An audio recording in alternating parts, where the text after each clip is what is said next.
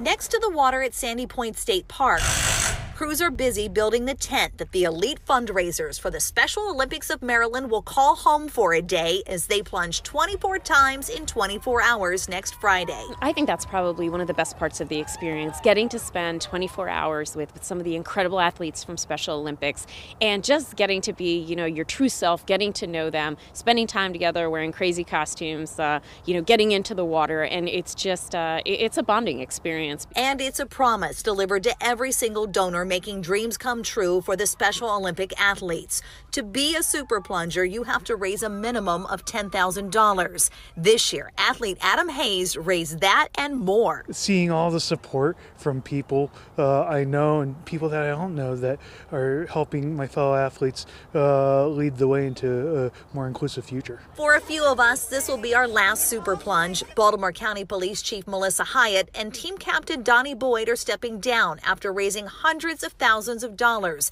And after 15 years, I'm also hanging up my crab suit. But don't worry, fresh legs are on the way. Well, I've seen everybody else do it, and I thought, hey, why not? Braving the attempt. Athlete Sam Livingston is a first-time super plunger. He's raised $8,000 in less than 2 weeks. And Sam, Adam has some advice for you. Just enjoy yourself. It's going to be a lot of fun. Bring it on. And this year, we have one of the biggest crop of super plungers we've ever had, 52 going in the water. It all starts at 10 a.m. on March 18th. You can follow it all online, on air, and on social media. Here at Sandy Point State Park, Jen Franciotti, WBAL-TV 11 News.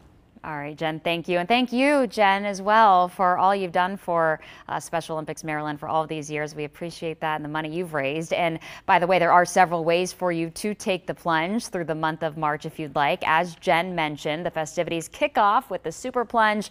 That's going to be on the 18th. You can find all the dates and registration information on our website, WBAL-TV.com.